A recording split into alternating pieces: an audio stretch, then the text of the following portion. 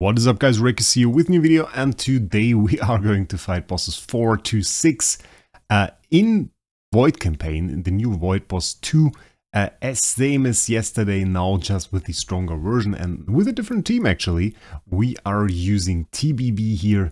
TBB, pretty insane CC here, you will see soon enough in my review, unless you remember, of course, then you've probably already seen the review. She's an insane hero. Her CC is just really one of the best that we have in the game. So I thought I would implement her here. Obviously we can't CC the boss, but what we can do is CC those minions.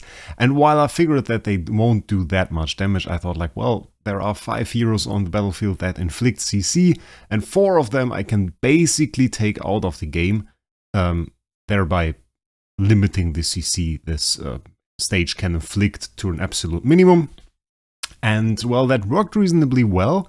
The only problem that you will see actually starting from the next boss fight, we are lacking a bit of damage.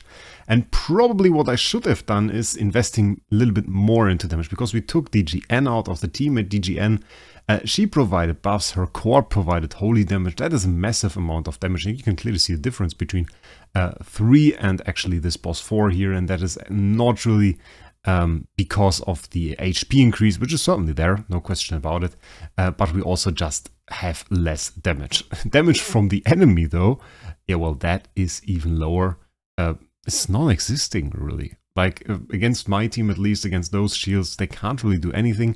I thought that they would be a lot stronger, which is also partly the reason why I invested so much into defensive layers with the CC, with having HHA on the board, getting all damage reduction from MFF and crowns on every hero. I could probably have gotten away with energy feed on most of those stages.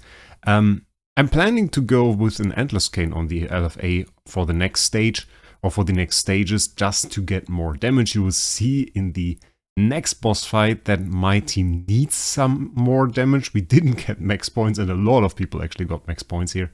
Yeah, that was a little bit sad. I thought that this was a good strategy. The main idea obviously being not only to clear those stages, but to clear them in one attempt. I really wanted to make sure that we don't use 2 attempts and don't fail anything, because what is at the same time right now? Well, at the same time right now we have Star Expedition, and every single time I can upgrade Temple or I can upgrade my LFA, for example, that is damage. Even if I upgrade my PDE, that is also damage. And of course, I don't want to miss out on that, so I just want to make sure in this, in those first fights, that I clear 1 boss with every single attack until we clear boss 10, and then of course I can still go for perfect points. But I've seen a lot of people already got that, and well, you can see it there already. We're seeing ones there, we've seen block damage. Not really a whole lot. A stun, a freeze though, they have a lot of CC. Like even I saw the idea of using Candy Cane. Well, you can do that. Yeah, you're effectively only blocking 2 types of CC with that, and I think they have Silence. They have probably every form of base CC that we know. Silence, Petrify, we have Freeze and all of that stuff. So yeah, you're really not blocking a whole lot with that. At the same time, I still think they're not really impressive. See, by the way, how great TBB works against those minions, doing an awful good job at keeping them CC'd and minimizing their attacks. They don't have any energy the whole time because TBB drains that, which is insane, and we can focus on the boss. Next time I'll probably adjust the team like that. I can use Endless Cane on LFA, and I will probably put a mirror on MFG for some additional energy feed. But I have to say, like, this boss just doesn't seem nearly as threatening as the first one we fought. It was much easier, despite having higher divine power now already. I mean, like, he's still there's just not a whole lot happening. In a second we will actually see the damage screen, and on there you can see, well, they didn't do anything. Like, that is 6 damage total. That's nothing. Yeah, and the points, well, yeah, not too great. And if we check out the leaderboard in-game, I can see I already dropped down to place 31, which is quite insane. Of course, Wraec, Jesus here, a lot of people got to 8.5 million points, which is the maximum at the moment.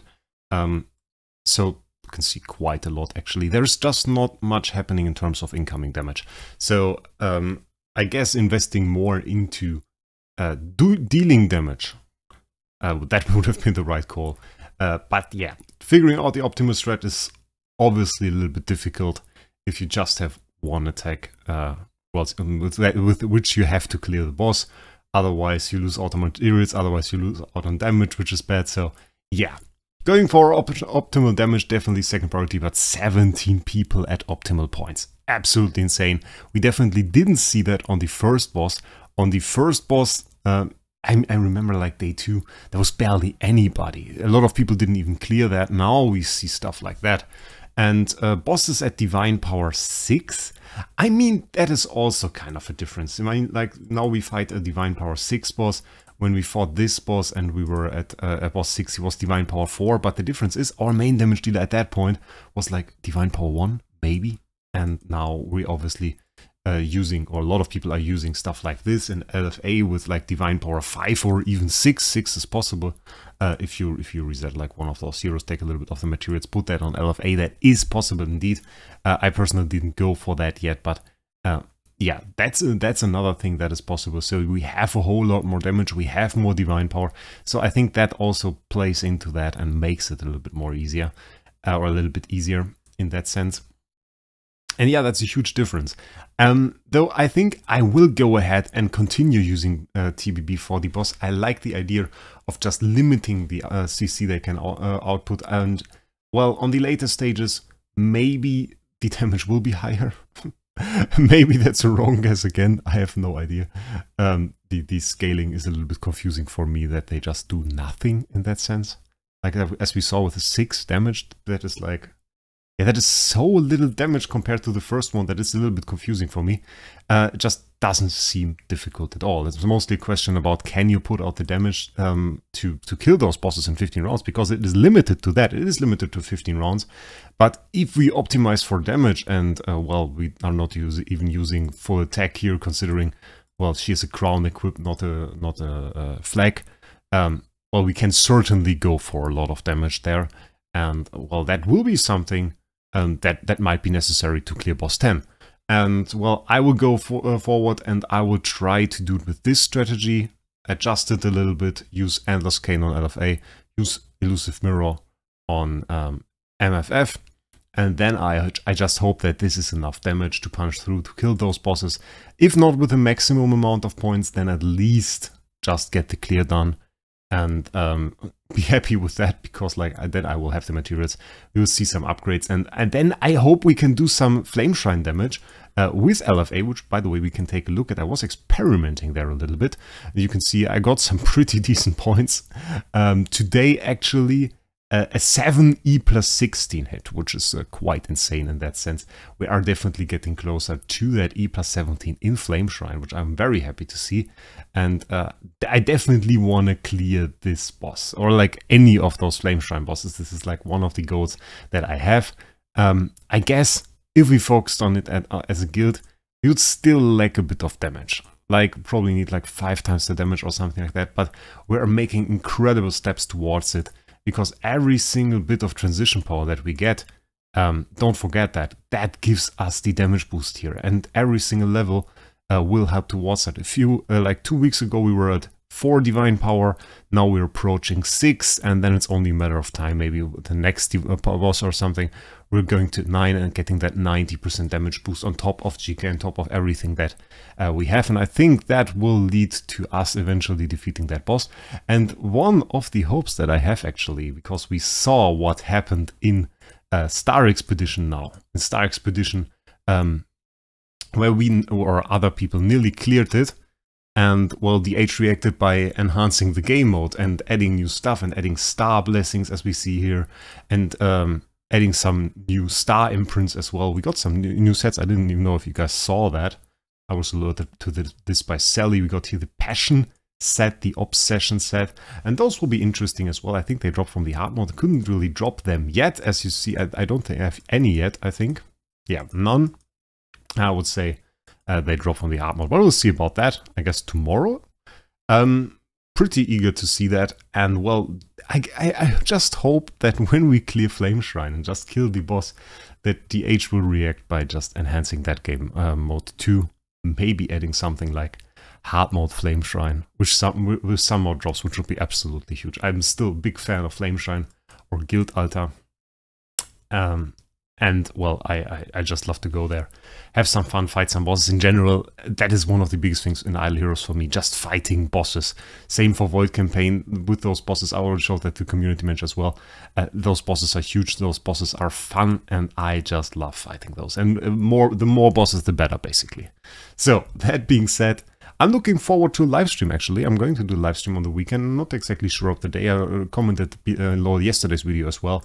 We are going to do Hollow Campaign. And it's going to be fun. I'm pretty sure it's going to be fun. I don't know if anybody cleared it yet. None. On my server, none. That is pretty interesting. Because there are some strong people like Malefernox that can fight Voidboss and stuff as well. So I'm eager to see what we will do here. There are always some nice rewards here, some sublimation materials, some spiritual essence, some stuff like that. Not really insane. I was a bit annoyed that they, again, put Core of Origin shard selection chests in here that just barely included 6 different cores. I think we are beyond that. Could have been a bit more. And well, I'm pretty close to having all those cores. Like I have the SFX core, the Queen core. I don't have the ATD core yet, but I could get it from chest. So yeah, that's the last option for me. Like I got the Starving Jara core, I got the Ferric Investor core, I got the LFA core, and don't need the second version of the same core. I have noble versions of all of those.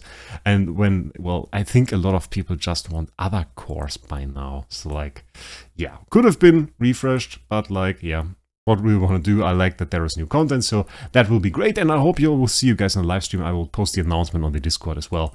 Yeah, and with that, I wish you guys a great day, and we'll see us in the next one.